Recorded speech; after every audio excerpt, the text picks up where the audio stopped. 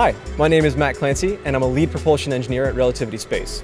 And since you asked, today I'm going to talk about why the plume in the nozzle is white. The main combustion chamber upstream of the nozzle exit is responsible for transitioning all of the chemical energy of our propellants from stored energy into heat and pressure, essentially converting that chemical energy into enthalpy, and then later it will be accelerated through the nozzle into kinetic energy.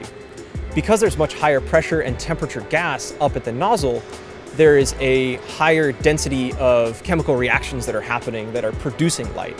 So not only are there different species and free molecules, minor constituents of the products of the plume, that are reacting with each other and producing different wavelengths of light, there's also a higher density of chemical reactions that's happening further upstream.